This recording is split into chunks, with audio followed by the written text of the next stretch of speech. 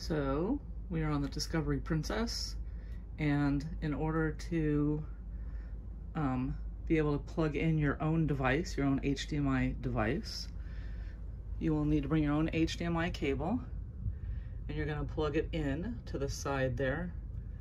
It's a little bit tight, yeah, my boyfriend got it in there without issues. You are going to go to the movies and TV section on here. That's this right here. And then you're going to go to live TV. And now you find the bridge cam and you click the bridge cam.